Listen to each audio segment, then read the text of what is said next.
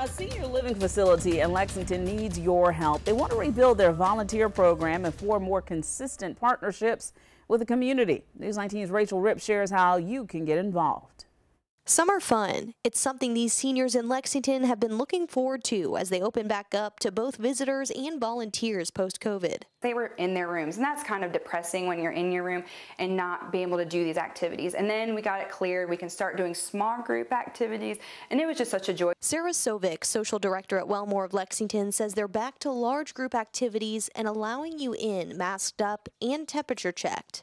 The facility is working to rebuild its volunteer base. Activities range the full gamut, from bingo to exercise to dancing. You can volunteer any way in a senior living community. We've had chefs come in and do baking demonstrations, so a wide range. We've had history, people who love history come in and bring artifacts and talk about history. Kids, teens, and adults are all welcome to form relationships with these 200 seniors. I like the fact that we are able to enrich our members' lives when they're getting older.